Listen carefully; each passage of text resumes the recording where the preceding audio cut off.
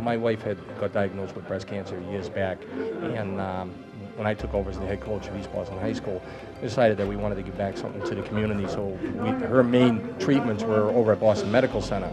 So we decided to do a fundraiser, and from there it just generated, and we raised probably about $35,000 for Boston Medical Center. And last year we decided that we would try to get children involved, so Children's Hospital was the mainstay, and we decided to go with Children's Hospital. It's a great thing. I mean, we all take it very seriously because, like I said, we're all affected by it one way or another, directly or indirectly. So, I mean, we kind of pour our hearts and souls into that tournament because we know it's for a greater purpose, and it's something that greater than us. Great, thanks. This is awesome what you did here with the check. You know, it does mean an awful lot. You know, not every high school kid thinks that way, and not every team thinks that way.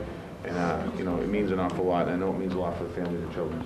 I don't know if you guys had a chance to go over and visit them, but, you know, you go over there, you think about, it makes you appreciate what you can do every day. You know, when you go out and skate on the ice and play hockey, the benefits that you have, some of those kids over there will never have a chance to go on the ice and skate. They won't have a chance to play that, and you're giving them, the family, some happiness. So thank you very much.